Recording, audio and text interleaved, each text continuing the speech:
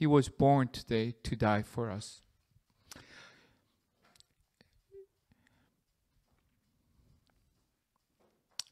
And when we realize how we've disregarded such a great, great loving God, how we've been indifferent to His sacrifice for us, for dying on the cross, when we realize that we've been breaking God's heart, we repent of our sins and we make a commitment to love Him, to obey Him, to abide in Him, and to walk with Him and have Him live in us. And when we make this commitment, we demonstrate this commitment by being baptized. That's what we've been talking about for the last 2 weeks. Now, all of you who are participating in today's youth service belong to one of two categories. Okay? The first are those who made the commitment. And the second are those who have not. For those who have not, I pray that you continue discovering God. If you haven't made that commitment to God, but you know about God's love, I pray that you would continue discovering God. What a good Father He is, and how He loves you so much, and would rather sooner than later make a commitment to Him, to walk with Him and to love Him. For those who have made the commitment, who have made a vow to be with Him, now what? You made that commitment, now what do you do? Thank you. Okay. Thank you. So what do you do now? What happens to you after you make the commitment and now you're baptized? How are you supposed to live now? How is my life today different from yesterday? How is my tomorrow going to be changed than myself today? We will read the scripture today. Everyone turn to Galatians chapter 2. Whether it's your physical Bible or your Bible app, let's turn to Galatians chapter 2. I'm going to be reading from the ESV, English Standard Version. You could read from any version. It's all great. It's all God's Word. Galatians chapter 2, verse 20. Okay, here we go. I have been crucified with Christ. It is no longer I who live, but Christ who lives in me. And the life I now live in the flesh, I live by faith in the Son of God, who loved me and gave Himself for me. Okay, it's just one verse, so let's read it again, okay? Let's read it slowly. I have been crucified with Christ. It is no longer I who live, but Christ who lives in me. And the life I now live in the flesh, in this body, I live by faith in the Son of God, who loved me and gave Himself for me. Today's scripture starts, I have been crucified with Christ. As we already learned, being totally immersed into the water when we are baptized symbolizes you dying to yourself and being buried to yourself. And when you come out, you are resurrected you. Now, if you have not buried yourself, if you are refusing to crucify yourself, if you are refusing to step down from being the king and the master of your life to do whatever you want, you are not born again yet. You cannot be born again because you haven't died to yourself yet. If you're wondering why you don't see any changes in your life, if you're wondering why you're not being transformed more and more like Christ every single day, maybe it's because you haven't fully committed to Christ yet. When we accept Christ and commit to Him, we start being transformed. We start changing. Why? Because Christ lives in me now. Like we read today in the scripture. When Christ lives in me, there has to be changes in my life. My life has to transform. When we accept Christ, it is Christ who lives in me, who is enabling me to live the kind of life that we couldn't live before Christ, because we didn't have the power to. It is the Christ who lives in me who is enabling me to be happy and fulfilled in Christ. Before, Christ was somebody who saved me, but I wasn't joyful, happy with Christ. I was joyful in the things of the world, but now since Christ is in me, I am happy and fulfilled with Christ alone. It is the Christ who lives in me who transforms me over time, little by little, every single day, so that we can love God more and actually sin less. It is the Christ who lives in me who changes who we are. In understanding that the phrase, I no longer live, but Christ who lives in me, we must avoid two extremes of understanding. One is this. The first extreme to avoid is we still have a sin nature. Some people think, hey, I am born again, I don't have any sin nature. That's not true. We still have our sin nature because we still have a physical body. We still live in a physical life.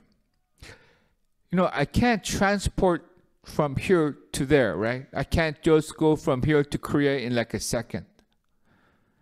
I can't transport myself, but you know, remember in the Bible, Jesus Christ was here and He was gone because He was in a resurrected state.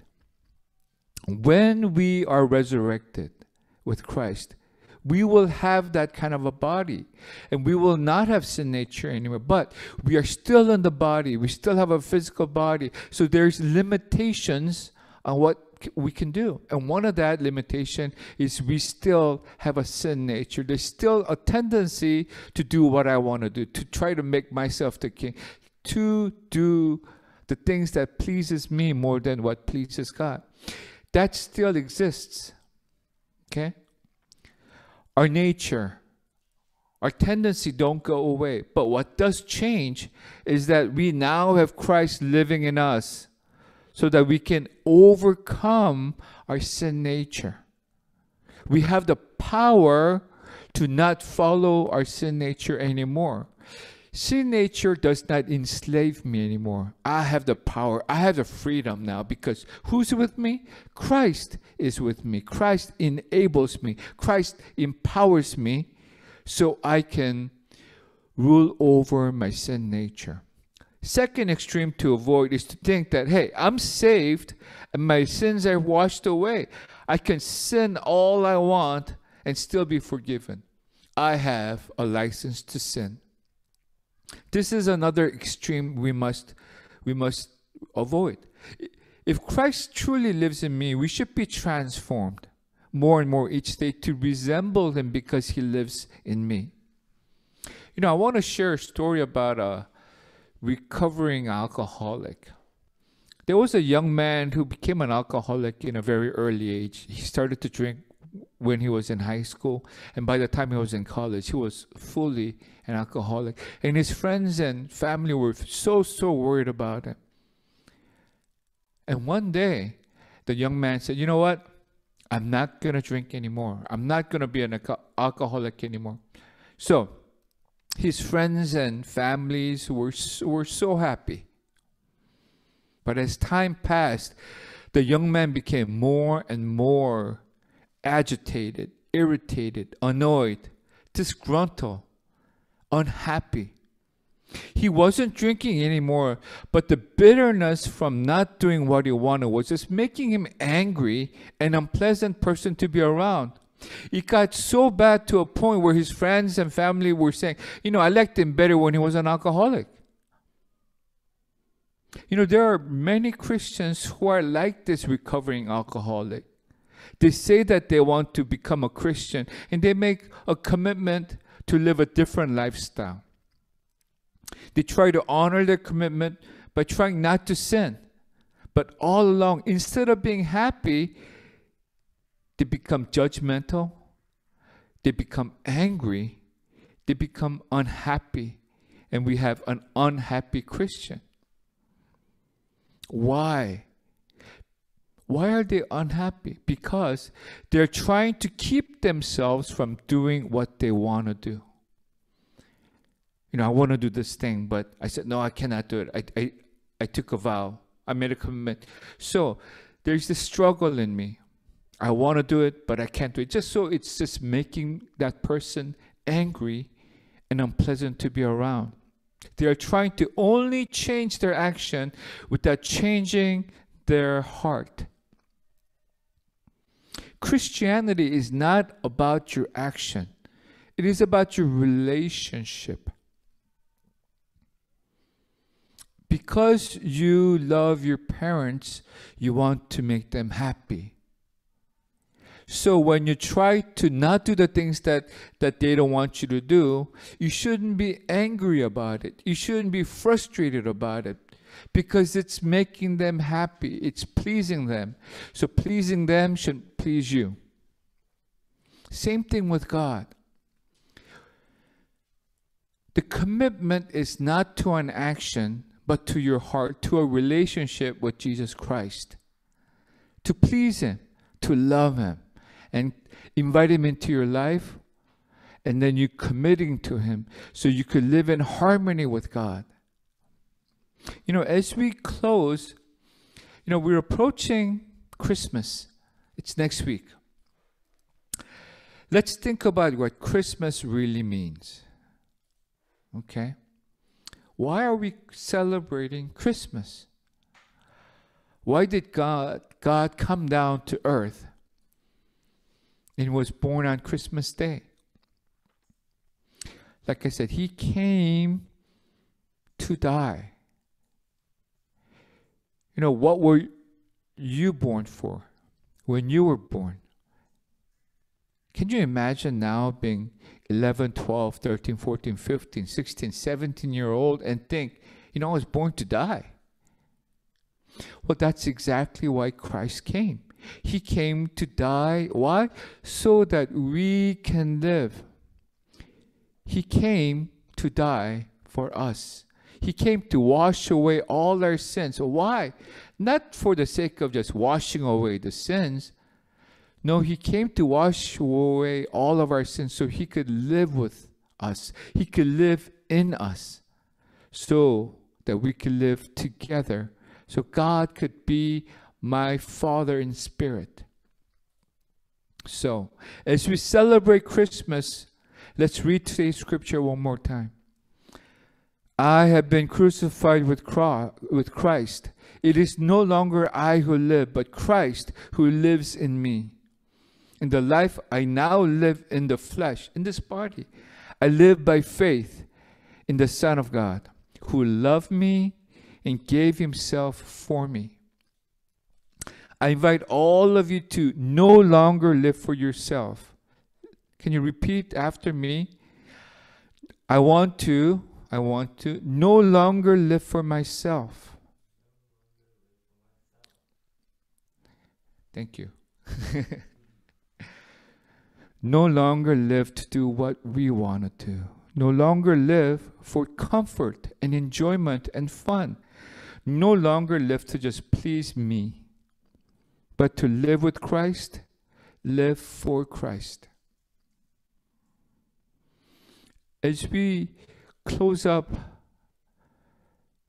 our worship of God today, as we approach Christmas, I want you all to think about the real meaning of Christmas. And I want you to Tell yourself, I don't want to live for myself anymore. I want to live for God. I don't want to live for myself. I want to live for Jesus Christ. I don't want to do what I want to do. I want to do what He wants me to do. I want you to have that mind. I want you to really live with Christ every single day. Why? So you